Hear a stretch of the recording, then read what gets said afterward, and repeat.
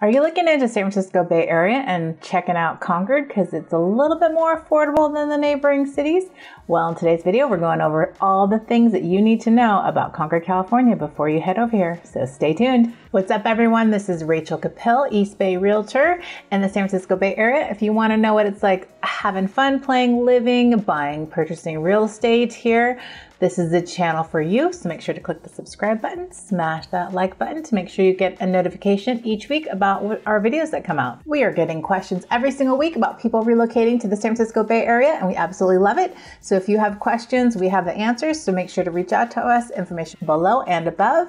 And we got you covered when coming on over here to the San Francisco Bay Area. All right, so you're scared of San Francisco, overwhelmed with the homeless and the drug use there, and pricing? Well, let's get into this video about everything that you need to know about Concord, California, because I have a feeling you might consider it before you decide to get over there and purchase a property in San Francisco or even rent.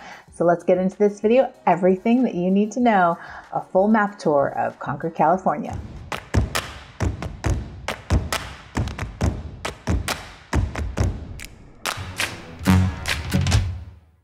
Okay, let's go over Concord, California and show you where its location is and compared to the San Francisco Bay Area. You can see it's here. San Francisco is over here to the left, and Oakland and Mill Valley and Marin counties over there. It borders Pleasant Hill and Walnut Creek, Concord. And just looking at if you're coming in from Oakland International Airport, it's going to take you 33 to 46 minutes. Depending on traffic, right? This could be more if it is going to be during the height of traffic. If you're coming in to San Francisco and driving over to Concord, it's probably going to take you at least an hour. So it gives you a kind of breakdown of how far it is in comparison to the airports. Now let's go over the freeways and how to get here. So if you're coming from San Francisco, you take 80 to the 24. And you'd pass Sorrento, Lafayette, and go down and past Walnut Creek, Pleasant Hill, and you'd hit Concord on 680 North. Now we can talk about the city of Concord here. So Concord is just, like I said, bordering Walnut Creek and Pleasant Hill. It's definitely a more affordable town. There's a plethora of single-family residents and condos. So let's go over some of the schools. Let's talk about the schools first. Actually, you can see Ignacio Valley High is right here, and Concord High is over, where was Concord High? It's over here, right there. Okay, so there's also De La Salle High, which is a private school that's highly recommended and rated. I would definitely check out greatschools.org to see the ratings and see if these high schools and elementaries are going to be something that your family can tolerate or is within the lines of being okay. Because Concord schooling is definitely, I don't think you'd have to check it out online, but I'm not quite sure the current ratings. So definitely go to greatschools.org. Let's go over the shopping. There is a Sun Valley shopping mall, which basically has like Macy's and JCPenney's and Sears. I personally think this mall is going to eventually go away because it's just not as good as the Veranda, which is over here, which I'll talk about in a minute. I could easily see this turning into like houses or apartments of some sort because it's not like a mall that a lot of people go to. It's older and there's a lot of opportunity here for housing. So there's also a Safeway, which I love, and a Nordstrom Rack over here. Over on Contra Costa Boulevard, I actually prefer this one to the Safeway that is by my house because it's just nicer. And then across the freeway going into Concord, you have the Veranda, which everyone loves. You've got Sephora, TJ Maxx, Dave & Buster's, Whole Foods, Pete's Coffee, Super Duper Burgers, Yard House. I love Yard House. And there is a great Texas de Brazil. Yep, exactly. A steakhouse here. Crumble Cookies is here. Mod Pizza. Barnes & Nobles. You've got Silver Lake Ramen, which I absolutely love because right across the way here at Silver Lake is a Leaf Park that my son loves to hang out at. And play. So you can like eat your ramen and like watch them play and let them go crazy. There's also Puesto, which is kind of pricey Mexican for me. There's much better places, I think, but it's still really good, just a little pricey. You've got Lux Cinema here, and not been to the sushi restaurant yet. I feel like I need to go, but I would definitely check out this place. I've heard good things. Red Door Escape Room is just a thing to do with the kids. There's a whole little like area here where you can watch the water and sit here and hang out and drink. You know, there's residual sugars over here. You can see right there. It's a wine bar. So definitely fun things to do over here. There's also a boba place that I love. It's right there.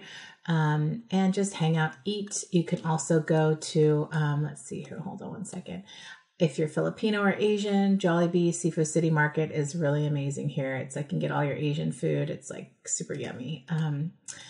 Goldilocks is there. Yeah, so that's for my Asian folks. Buffalo Wild Wings and Golden Corral Buffet if you're into buffets. But again, there is a little Willow Shopping Center right here. UFC Gym, which is here. I used to go there. Panera Bread, Benihana, which is fun for the kids. Krispy Kreme. I don't know why, but their drive-thru is not open these days. So something to take note of, which is kind of a bummer. But if you have littles like me, Jamba Juice, there's a bunch of stuff in here. REI Camping, the Hilton Concord, which is the main hotel in Concord is there. But yeah, so Korean Barbecue House, there's plethora of great restaurants here. Lazy Dog, right off the freeway, super accessible. So there's also over here, Ranch 99. Again, if you're Asian, this is the market for all my Asian peeps to get our yummy Asian food mixes and things that we need to make our cuisine. If you go down to Todos Santos Park, which is what I've talked about in other videos, it's like kind of the secondary, it's original downtown kind of area for Concord, but it's kind of older. People don't, I think it's like, it's still great. It's just not my favorite. But I do love naan and curry here. It's amazing. Definitely check it out. And then there is a place over here. It's called Luna, but I don't know why it's not coming up. So I think it's on this road. Oh yeah, right there. Luna Ristorante. It's supposed to be an Italian restaurant. I've heard really great things about it. So yeah, there's a plethora of apartment complexes right here, you know, close to Todos Santos that you could easily walk to, and lots around. This is more commercial down here. But again, this is why you reach out to us, so we can kind of break down the areas for you, show you what areas are good and bad, because Concord does have some kind of shady areas you have to be careful of. Definitely look at crimespot.org to find out more information, because it just shows you all the recent activity of crime, because it can be a little bit sketch.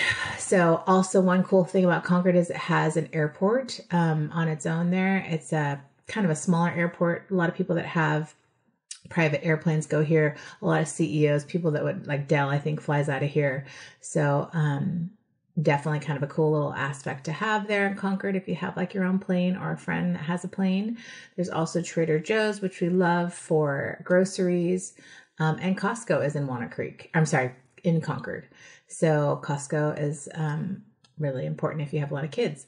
Now let's go over some of the attractions. Like I said, Concord has a lot of parks, which is fantastic. You've got Newell Community Park. You've got Lime Ridge Open Space, which is a hiking area, which is totally gorgeous and to park around or hike around. You've also got Markham Nature Area, which is like, I definitely recommend going here. I've been here a handful of times. It's awesome for photos. If you're going to do, excuse me, if you're going to do photography.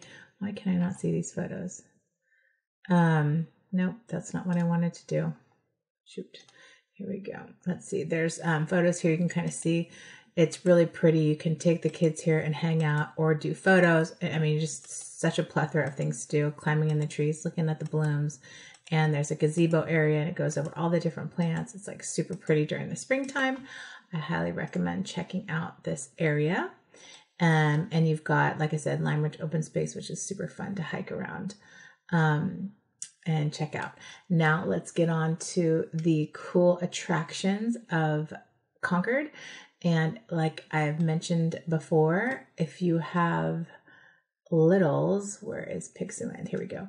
Pixieland is a great place to go because you can take them. It's almost like a little mini Disneyland. They've got teacups. As you can see, that's the entrance. We just had our son's birthday here. These are all the different attractions. There's a train that goes around the entire place, which is cute. And they've got corn dogs and popcorn, all that stuff here. There's a carousel, a flying ride, a driving ride, and then a dragon roller coaster, which is amazing. And then the teacups that you just saw and a frog hopper. Now, we were just there. This is a picture of the flying ride. And the dragon, this little guy, it's unfortunate. It wasn't working when we were there this weekend, but it's a huge attraction for the littles. They love it. So obviously some pics of the cool rides. I think under 8, you're good here. Could a 12-year-old go? 13-year-old? Yeah, sure. But like they'll probably want to just ride the roller coaster.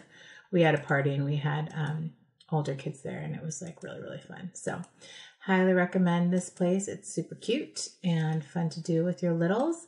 Now you also have the Concord Pavilion, which is an awesome place to go watch concerts, and it's surrounded by homes. So if you are a homeowner here, and some apartments too, you need to know about this, but it's an outdoor amphitheater.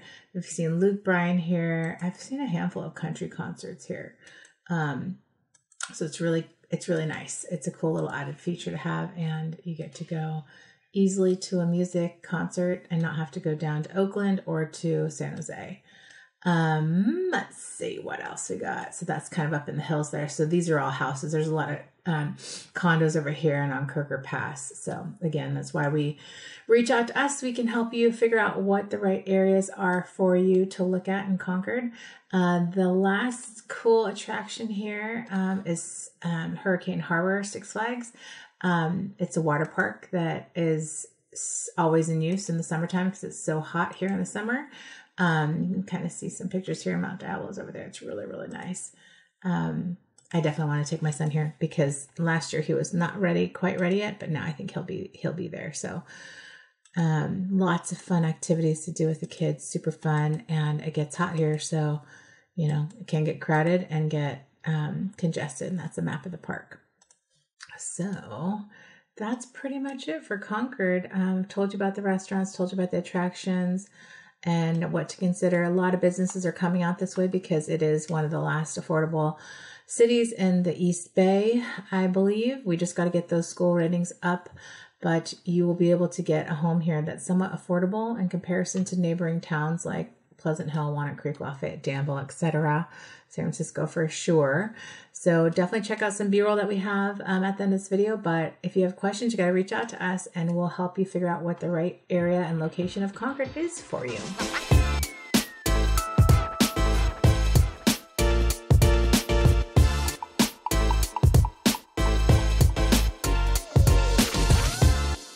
All right, so there you have it, all that you need to know about what it's like living in Concord, California.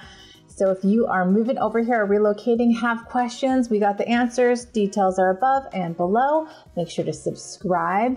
Check out our videos that are going to be popping up here about the Bay Area, more that you need to know before heading over here. And just know, we got you covered when moving or relocating to the San Francisco Bay Area.